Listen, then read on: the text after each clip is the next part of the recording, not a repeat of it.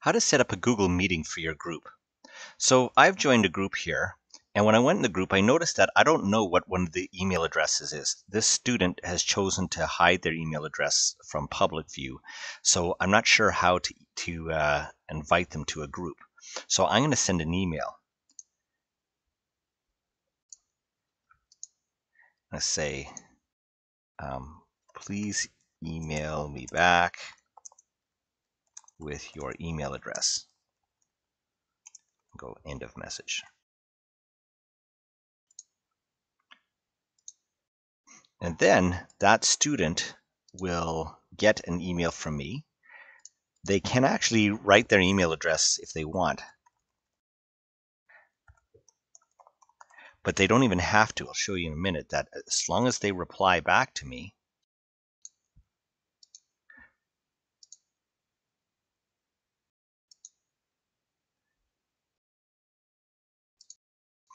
then I can actually, although I can see their email address, it's also going to be in their email here.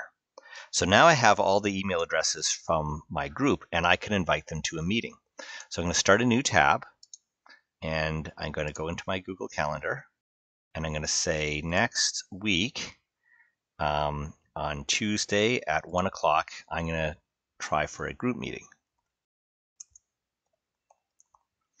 And I'll put in the, I'm going to add a Google Meet video conferencing, and I'm going to put in the email address of that one. And then I'm also going to include the email address of the other one.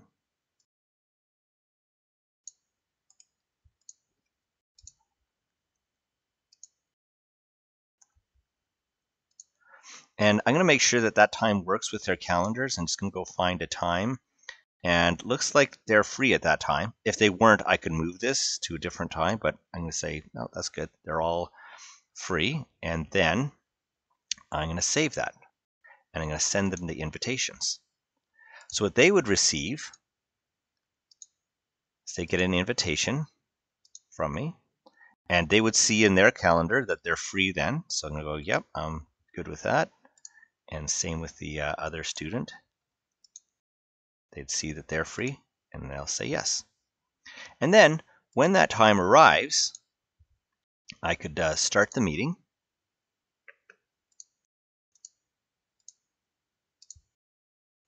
And then they could either load right through the link in their email, or more likely, they'll just have their calendar open then.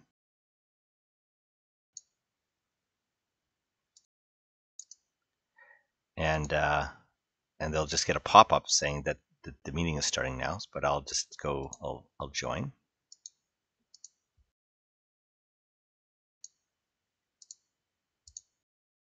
And then the third one, I'll just show you the third one could do it right from the invite as well.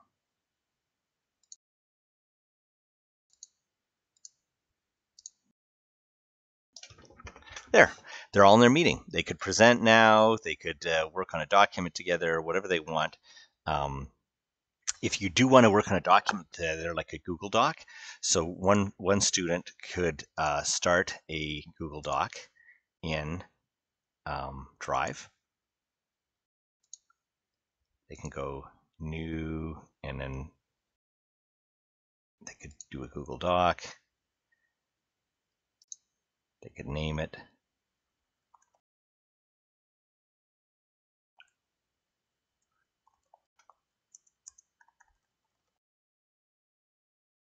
And then they could add the other people in their group.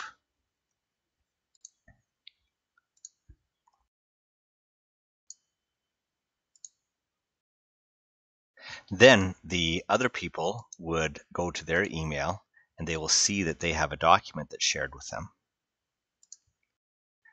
It's the other group member going into their email, seeing they can see that they have a document. And then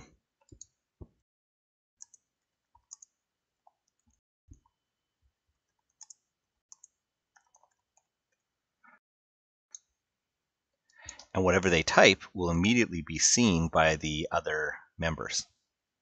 When they're done, they could either download this as a Word document, or they could share it with their instructor.